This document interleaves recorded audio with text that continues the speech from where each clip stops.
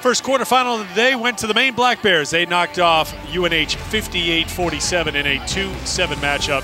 The Black Bears, led by Siggy Koitzer at 23 points, Liz Wood at 13 points and 10 rebounds. Eric Freed, Kim Adams back with you here courtside at the Event Center. And in that first quarterfinal game, UNH gave Maine a pretty good fight, but the Black Bears put it away in the fourth quarter. Yeah, you have to credit UNH, especially Elizabeth Belanger in her final game as a Wildcat, left everything out there. But at the end of the day, Maine's defense and then their weapons on offense, especially Siggy Koitzer, proved to be a bit too much. Koitzer with 23 points. She had 17 in the first half when Maine established themselves, and every time UNH would try to crawl back, Siggy made a big shot. She always delivers that blow. We see her score in a variety of ways. That time, getting through two defenders to the basket, you see her show some range. There's really not much that she can't do. Offensively, she loves this little backdoor cut, catches the defense off guard.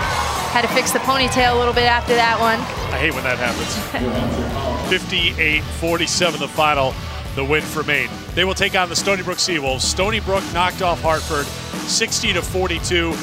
Hartford made a little run in the second half, but this was a game that Stony Brook controlled from the start, and they played a lot better than they had in the final couple weeks of the regular season. They really looked like a new team. They looked tremendous. They just came out so strong. They were very sharp on both ends of the floor. You could tell they executed their scout and their game plan, and it helped that they had Brittany Snow, another senior, trying to see another day, and she completely carried the Stony Brook team. 20 points for Brittany Snow, and she was at her best in the second half. She had 7 points in the first half, 13 in the second half. The senior second-team all-conference selection was on target, 9 of 12 from the field.